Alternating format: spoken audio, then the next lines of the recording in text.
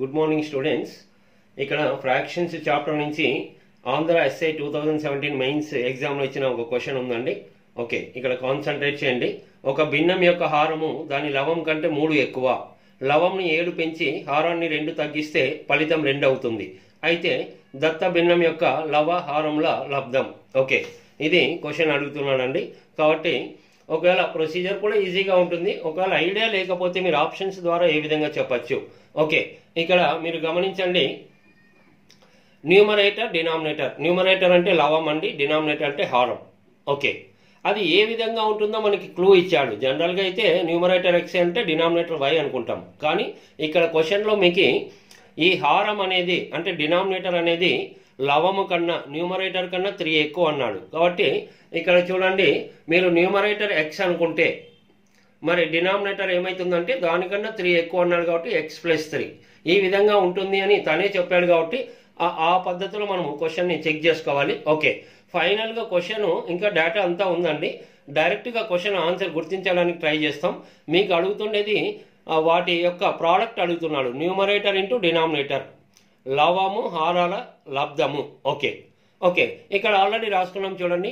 Numerator అంటే X అంటే denominator దానికన్నా 3 ఎక్కువ ఉంటుంది, x+3. ఓకే, మరి ఇప్పుడు ఇక్కడ ఆప్షన్స్ గమనించండి.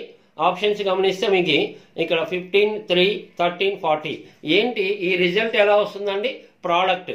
కాబట్టి మనకి అవకాశం ఉంటే వాటి యొక్క ఫ్యాక్టర్స్ సింపుల్గా, ఎందుకంటే లీస్ట్ నెంబర్స్ ఇవన్నీ, కాబట్టి మనకు ఉన్న ఐడియా వాటి ఫ్యాక్టర్స్ రాయండి.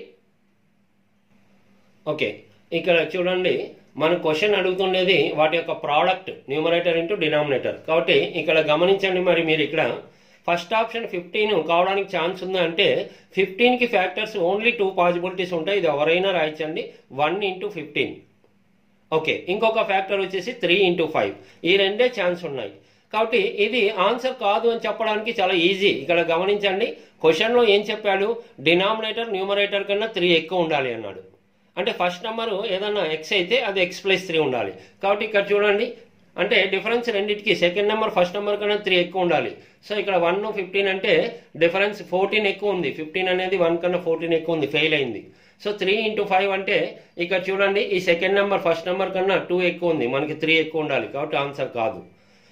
ఓకే, మరి సెకండ్ ఆప్షన్ 3 రావడానికి ఛాన్స్ ఓన్లీ 1 × 3. సో ఇది ఫెయిల్ అని చెప్పచ్చు. ఎందుకంటే ఈ సెకండ్ నెంబర్ అనేది ఫస్ట్ నెంబర్ కన్నా చూడండి 3 ఎక్కువ ఉండాలి. సో ఇక్కడ ఎంత ఎక్కువ ఉంది చూడండి, 1, 3 అంటే సెకండ్ నెంబరు 1 + 2 ఎక్కువ ఉంది. కాబట్టి ఇది ఫెయిల్ అయింది. సో అలాగే 13 తీసుకుంటే 1 × 13 ఓన్లీ మీకు ఈ ప్రోడక్ట్ ఛాన్స్ ఇదే ఉంది. సో రెండింటికి డిఫరెన్స్ 12 ఉంది, కానీ అక్కడ 3 ఉండాలి. సో ఫెయిల్ అయింది. అంటే 3 ఆప్షన్స్ ఆల్రెడీ ఫెయిల్ అయిపోయాయి. కాబట్టి ఓన్లీ ఇంకా ఫైనల్గా మీరు 40 ఫ్యాక్టర్స్ రాయలేకపోయినా ఇక్కడ 4 ఆప్షన్స్లో ఇది ఒక్కటే మిగిలిపోయింది. కాబట్టి ఇవి స్పష్టంగా తెలుస్తూ ఉంది మనకి ఇవన్నీ ఫెయిల్ అయ్యాయి 3 ఆప్షన్స్. కాబట్టి ఇదే ఆన్సర్ అని గుర్తించవచ్చు. ఓకే, దీన్ని కొంత డీటెయిల్గా చెక్ చేసుకుందాం. ఓకే, ఇక్కడ చూడండి, 40కి ఫ్యాక్టర్స్ అంటే జనరల్గా ఫస్ట్ 1తోనే స్టార్ట్ చేయండి. ఏ నెంబర్కైనా 1 × 40, తర్వాత 1 తర్వాత 2తో స్టార్ట్ అవుతుంది. 2తో ఆ నెంబర్ని డివైడ్ చేస్తే మీకు అర్థమవుతుంది. 2 × 20, తర్వాత 3తో డివైడ్ కాదు 40, 4తో 40/4 అంటే 10. కాబట్టి 4 × 10. మరి 5తో డివైడ్ అవుతుంది 40/5, 5 8 సో 5 × 8. ఇన్ని ఉన్నాయి ఛాన్సెస్. మరి ఇన్ని ఛాన్సెస్ అంటే ఆల్రెడీ ఆన్సర్ అని తెలిసిపోయిందండి, జస్ట్ చెక్ చేస్తున్నాం. సో మీకు రెండింటికి డిఫరెన్స్ 3 ఉండాలి. కాబట్టి 5 × 8లో చూసుకోండి. సో 40ని 5 × 8 వస్తే ఇప్పుడు చూడండి, ఇక్కడ సెకండ్ నెంబర్ ఫస్ట్ నెంబర్ కన్నా 8 ఎక్కువ ఉంది. అంటే ఫస్ట్ నెంబర్ అంటే numerator X, denominator x+3.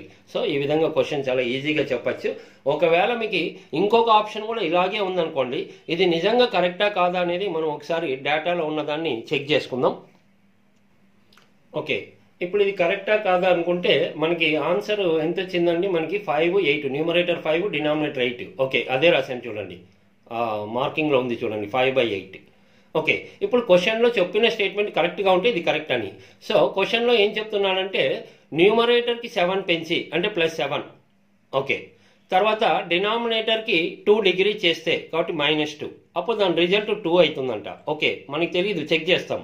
So 5 + 7 12, 8 - 2 6, 12/6 అంటే 6 1 6 2 2 కరెక్టే. తను చెప్పిన స్టేట్మెంట్ కరెక్టే కాబట్టి ఇది మనకి final answer. Okay, already question options మనకి చాలా ఫేవర్గా ఉన్నాయండి. లేదా ఓకే ఇదంతా మీకు తెలియదు, ప్రొసీజర్ కూడా సింపులే అండి. నేను ఏంటంటే మీకు ప్రొసీజర్ ఐడియా లేనప్పుడు ఆప్షన్స్ ద్వారా చెప్పడానికి అవకాశం ఉంటుందని ఇక్కడ మనం చెప్తున్నాం. ఓకే, ప్రొసీజర్ అయితే ఇప్పుడు చెప్పిన విధంగానే మనం చెక్ చేసుకుందాం. ఓకే, ఇక్కడ చూడండి మరి ప్రొసీజర్ అంటే ఉన్నది ఉన్నట్టుగానే ఆల్రెడీ మనం న్యూమరేటర్ అంటే ఎక్స్ అనుకున్నాం, డినామినేటర్ అంటే దానికన్నా 3 ఎక్కువ x+3. ఇప్పుడు క్వశ్చన్లో ఏం చెప్తున్నాడంటే న్యూమరేటర్కి 7 పెంచి, అంటే న్యూమరేటర్ అంటే ఆల్రెడీ మార్కింగ్లో ఉంది చూడండి, అది ఎక్స్, డినామినేటర్ అంటే x+3. ఓకే, +7 పెంచాము. తర్వాత డినామినేటర్కి 2 డిగ్రీస్ చేస్తే సో -2, అప్పుడు దాని రిజల్ట్ 2 అవుతుందంట. ఓకే, నెక్స్ట్ స్టెప్ చూడండి, న్యూమరేటర్ అలాగే రాసాం x+7, డినామినేటర్ మాత్రం ఇక్కడ చూడండి +3 -2, 3 - 2 అంటే 1 కాబట్టి x అలాగే ఉంటుంది, 3లో 2 పోతే 1, సో +1 అలాగే ఉంటుంది =2. సో ఇది ఫ్రాక్షన్లో ఉంది కాబట్టి 2ని మీరు ఫ్రాక్షన్గా ఏ నెంబర్నైనా డివైడెడ్ బై 1 పెడితే ఫ్రాక్షనే అండి అది. ఓకే, మనం ఉన్న జస్ట్ సపోర్ట్ కోసం 2/1. ఓకే, 2 ఫ్రాక్షన్స్ మిడిల్లో = ఉంటే క్రాస్ మల్టిప్లై చేయాలి. సో 1 ఇంటూ చేస్తే అదే న్యూమరేటర్ x+7, 1 × x x, 1 × 7 7, తర్వాత 2తో 2 × x 2x, తర్వాత 2 × 1 2. ఓకే, ఇప్పుడు చూడండి ఇక్కడ ఎక్స్లన్నీ ఒకవైపు వస్తే ఇక్కడ ఉన్న +x ఇటువైపు వస్తే ఇక్కడ ఆల్రెడీ 2x ఉంది, 2xలో x పోతే x అండి, ఇక్కడ ఉన్న +2 ఇటువైపు వస్తే -2 అవుతుంది, 7లో 2 పోతే 5. ఇవన్నీ చాలా ఎవరైనా ఈజీగా చేస్తారు. So x = 5. ఇప్పుడు చూడండి మనం x వాల్యూ 5 అంటే ఇంకా డైరెక్ట్ అక్కడ ఒరిజినల్ ఫ్రాక్షన్ ఏ విధంగా చెప్పచ్చు. ఓకే, ఇప్పుడు చూడండి x వాల్యూ 5 అంటే మనకి ఒరిజినల్ ఫ్రాక్షన్ ఈ విధంగా ఉంటుందని ఫస్ట్లోనే రాసుకున్నాం, x/x+3. సో x అంటే 5 అంటే న్యూమరేటర్ 5, డినామినేటర్ చూడండి x+3. సో x+3 అంటే 5 + 3 8, 5 8. సో మన క్వశ్చన్లో అడుగుతున్నది ఏంటండి, అక్కడ ఇవన్నీ కాదు మనకి ప్రోడక్ట్ అడుగుతున్నాడు. సో ప్రోడక్ట్ అంటే ఇంకా డైరెక్ట్ చెక్ చేయండి. ఓకే, మనకి ప్రోడక్ట్ అడుగుతున్నాడు numerator into denominator. So already numerator అంటే 5 అంటే డినామినేటర్ 10, 5 × 8 40. ఇది ప్రొసీజర్. ఓకే, సో ప్రొసీజర్ తెలియకపోయినా మీకు ఆప్షన్స్ ద్వారా కూడా ఛాన్సెస్ ఉంటాయనేది ఈ వీడియోస్ చూసిన తర్వాత చాలా క్వశ్చన్స్కి మీరు ఆన్సర్స్ గుర్తించండి.